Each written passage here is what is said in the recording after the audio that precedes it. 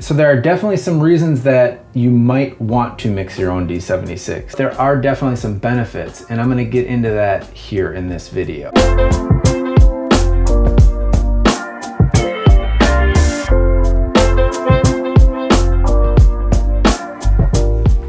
So today we're going to get a little into mixing your own chemicals from scratch, specifically D76. This was something that was asked, I think it was after I did my video on split toning or sepia toning, mixing that someone had asked about mixing D76 from scratch and if I could do a video on that. And I thought about it for a while, and at first I didn't think there was a lot of merit in doing this video. Especially I sat down and I kind of did a cost benefit, which I hadn't done in the past. I just happened to have the chemicals to actually mix it on hand. But I sat and looked at, so is there a savings here? You know, can you save a ton of money if you start mixing your own D76 from scratch? And apples to apples, if you include shipping, at least from Photographer's Formulary, unless you buy a ton of it, the bulk chemicals, there really isn't much savings as far as money goes. And I was really shocked when I actually broke it down, because I thought for sure, oh yeah, you could probably save a ton of money. I think a pack of D76 is about $9. And I kind of broke it down into, you know, if I were to buy this much of each chemical, you know, making that much. And at first I think it actually came out to be a little bit more. So I kind of put the idea on the back burner. And then I was actually mixing some D76 the other day. And so there are definitely some reasons that you might want to mix your own D76. So mixing your own D76 might not be beneficial for everybody, but there are definitely some benefits, and I'm gonna get into that here in this video. The first one that struck me as kind of something that I never really thought about is that I don't always order a ton of said developer, be it if I order HC110, I usually order a bottle of it. If I order D76 or say ID11, I'll order a pack or two. And that leaves me not always having it unless I'm really on top of reordering it, which is kind of a pain, you know, or you order a ton of it at once. And you know, it used to be back when I was growing up, I could just go to the camera store and buy it, which I can't do that anymore. I have to order it from New York, from California, you know, from someone that actually stocks it. So the fact that I have all these chemicals already in my darkroom, not so much peace of mind, but I know I can always make it. I don't have to worry if I have a pack laying around, or if I have to, you know, if I have to like go and order it and it'll be here on Friday, or, you know, however long the shipping takes. So that was the first real benefit. I already have all these chemicals, so I can just make it when I want to, which is really kind of, like I said, more of like peace of mind. I know I can always develop my film, not a big deal. The other one is that it kind of does result in a cost savings for me, and it would be a cost savings for anybody that does have do a lot of darkroom work, because the one that stands out the most is the sodium sulfite. So I use this, I stock a bunch of, you can see I got the big container, because I use that as a hypoclear. So because I stock it and I use it as a hypoclear, sodium sulfite is something that I always have a ton of. I also always have a bunch of Metol, and this is actually getting pretty old, and Hydroquinone. Hydroquinone, I think that's how you say it. That's how I say it. That's how I say it, yeah. The only one, and Borax. And those are the 4 ingredients you need to make D76 on your own. So I kind of got to thinking, well, if I already have sodium sulfite and I already have these things, then it really kind of is a cost savings to me, because I don't have to buy special packages of D76. I can just make this stuff up. So that was the other thing that I thought was really, really interesting. And you know, the fact that I don't have to buy a specific hypoclearing agent, I just use sodium sulfite, and I use that for fiber-based papers. I just take, you know, I take 2 or 3 tablespoons into like 2 liters of water, and that works just fine. So yeah, so between those two things, I think it's definitely worth my while to stock the chemicals and to know how and to be able to mix it myself. So I'm gonna go ahead and just show you how I do that. Like I said, it's four chemicals. I mean, it's pretty easy. It's a hair more difficult, and I say a hair because you also need a scale, which I paid $10. And this isn't like an analytical scale by any means, but it does a good job. So it's a hair more difficult. You need a scale, and instead of just dumping all the chemicals from a pack in, you simply weigh 4 chemicals up and mix them in order. So the recipe that I use is from the Darkroom cookbook. Let's see. And it is on page 217, Kodak D76 1927. It says, this developer is good for low contrast and maximum shadow detail. The commercial product marketed by Kodak is the world's best-selling black and white developer. Now, I do love this as a black and white film developer. That's not necessarily what this video is about, but it is amazing. I know it's a little bit on the vanilla side when it comes to developers, but that's kind of a good thing. It just does a really good job. So you need water, 2 grams of Metol, and this is for 1 liter. Water, 2 grams of Metol, sodium sulfite, hydroquinone, 5 grams of that, 2 grams of borax, and water to make 1 liter. And then it says dilute 1 to 1. You can use it undiluted, but there is no advantage in doing so. So then there is a very kind of interesting note in here too. Well, there's variations. There's recipes in here for divided D76. I'm gonna refer back to another D76 recipe in a second, but the interesting part in here, it says many photographers feel that the original formula as given in the cookbook without the extras is superior to either commercial product. So ID11 and Kodak, or Ilford and Kodak, sorry, they both put a number of additional chemicals to prevent the metal from deteriorating in the presence of the sodium sulfite. So because they're mixed together, Kodak adds in that package, Kodak adds something to protect the metal from the sulfite. And this allows the formula to be sold as a single package. Now ID11 is sold as a part A and part B to combat that, but it sounds like there's extra chemicals, and it eliminates some, though not all, the extra chemicals found in the Kodak version. I just thought it was interesting. I can't say I've noticed any difference. You know, I use ID11, D76 at 1 to 1, same time, same temperatures for the same films. Everything looks the same to me. In the ones that I mix from scratch, they look the same as the ones that I bought packaged. So this is an awesome book. If you can get your hands on one, I would recommend it. The other thing that I will say about D76 and it being nice to mix your own, because I used to buy packs of ID11 in the 5 liters, and not that I never will again, but you have to develop quite a bit of film to go through those 5 liters. And the way this works with the hydroquinone, if you let D76 sit for like longer than 3 weeks, it starts making hydroquinone sulfate or something. It starts changing to a different chemical, and it can really increase the contrast and increase grain in the negatives. I haven't noticed myself, but I develop a ton, like when I do have those 5 liters, I usually go through it pretty quick.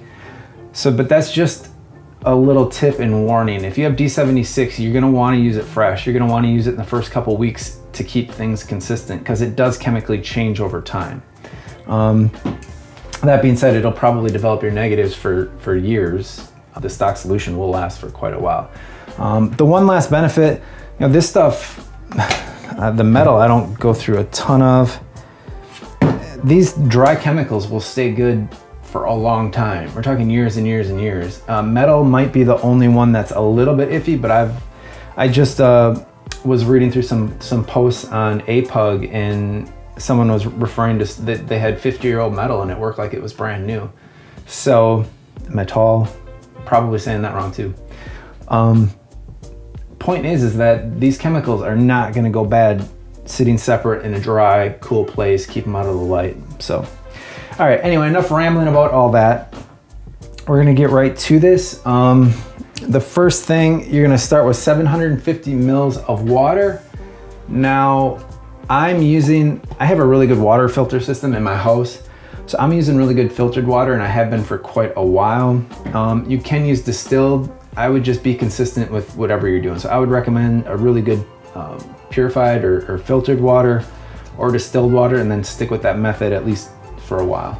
So I'm gonna throw the water in the microwave. I think I put it in there for 1 minute. And so I'm just gonna take a little coffee break while we do that. All right, so this was room temperature water. And I zapped it in the microwave for about 2 minutes. And this is 750 mils of water, and it is right at 52 degrees Celsius. So there you go. So the first thing I'm gonna do is turn the scale on here. And I just have one of these little artist plastic trays. To find my stir stick. So clearly you're gonna zero the scale out, you hit the tar, and then the first ingredient is 2 grams of Metol.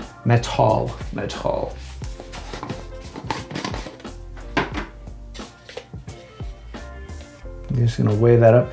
And then the important thing here is that you add the ingredients in order. Whenever you find a recipe or anything for darkroom, particularly developers, fixers, anything like that, just follow the recipe in order and add them in that order and mix and dissolve them fully in that order. Metol. So now I'm simply gonna dump that in.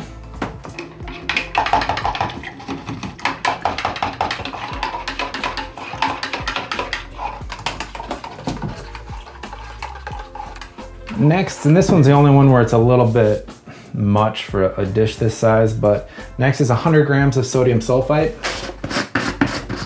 And I just keep I just bought a bunch of scoopers, and I just keep them right in here. That way I'm not cross-contaminating, and just seems easy to do.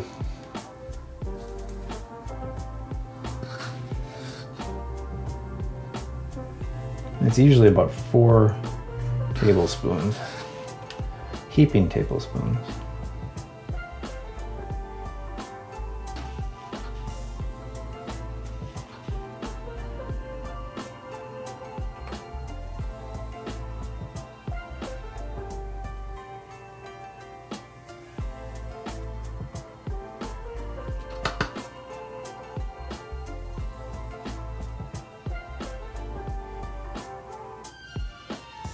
$99.99. 100 exactly. So that's number 2. And this is the one that takes the hardest amount to dissolve.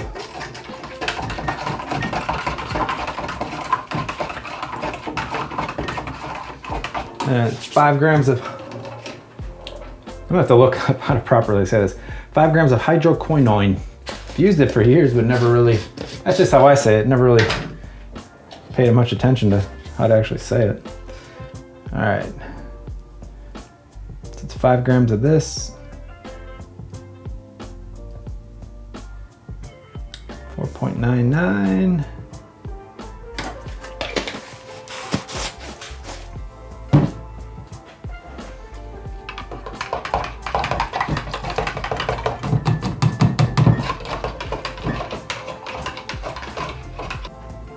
Then 2 grams of borax.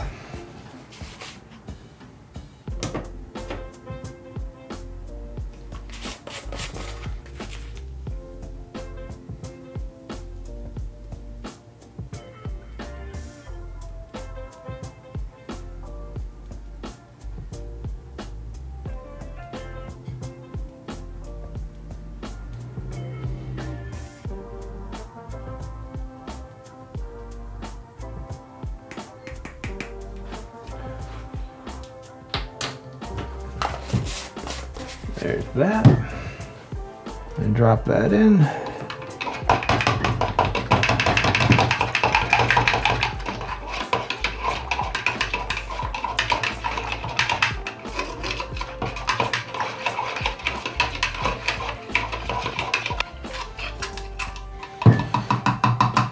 And sometimes I'll just dump a little bit back into the dish to get any of the residual.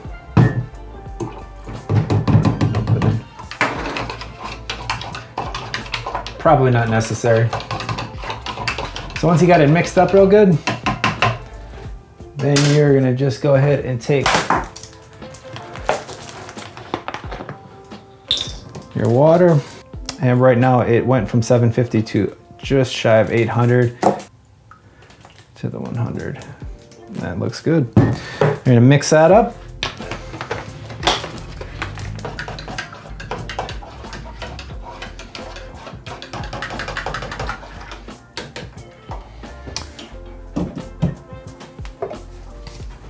Grab yourself a funnel, amber glass bottle. And if I know I'm gonna be super busy, I will put a date on this, but I know I'm gonna end up using this up immediately. I've got some film that I plan on developing pretty much right away. I'll probably wait till tomorrow just to let this cool down. But that's usually when I mix it. I have a plan to use it right away, but if you don't, I would just put a date on it. That way you're not going way past that 3 week, that 3 week date, and you're still using pretty fresh developer. I just switch it up to make sure nothing gets left on the bottom. But like I said, it was all dissolved in there. And you can kind of look too. You just want to make sure there's nothing, no like residual powder kind of goo on the bottom, but if you mix it up good, that's not going to happen. And there you have it. You're gonna rinse that stuff out good. And this is actually one of the 950 ml bottles that I referenced before, and it holds. It says it's for 950, amber glass, 950 mils. It holds a liter perfectly. So, I mean, there's just a tiny bit of air in there. So, yeah, that's for that. And there you have it. That is how you mix your own D76 from scratch. And like I said, I definitely think it does have its merits, especially if when you start using sodium sulfite for your hypoclear, you start, wanting to mix some other developers to kind of figure that out. I think it's a really good, valuable thing to have, as well as this book. This book has got so many cool formulas and recipes in it. But let me go back, because there was another D76. Ah, here it is. So it's in here, it's formula number 19, D76H. This formula is indistinguishable from Kodak D76 and can be used in exactly the same way, including the same development times. It has the advantage of costing less to make, being more environmentally friendly, and being more stable than D76. So it looks like it really just omits the Hydroquinone. And so it's water, metal, and it ups the metal a little bit to 2.5 grams. The sulfite's the same and the borax is the same. So that's interesting too. I'm just sticking to the classic, but if you want more environmentally friendly, go with 2.5 grams of metal and omit the hydroquinone and keep everything else the same. So there you have it. I hope this was useful to somebody out there, and it's really easy to do. And like I said, I'm just gonna let that cool, and then I will go ahead and develop film with it tomorrow as I normally would with D76. If you found this video useful, please hit the subscribe button. Give me a like, leave me a comment down below, and let me know, is there anything else you'd like to see? The goal of this channel is to keep the darkroom alive and keep the information as available as possible, especially moving forward. These things kind of get lost, and I want to make sure that any information out there for people is definitely available if they want to find it. So, all right, till next time, guys.